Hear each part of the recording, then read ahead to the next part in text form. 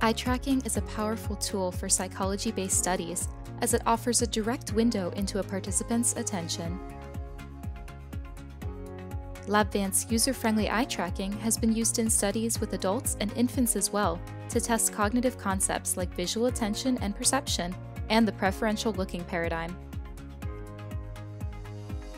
The image stills gathered during the eye tracking experiment are fed into our powerful neural network, which then returns data points like X and Y coordinates, timestamps, and confidence intervals for those measurements.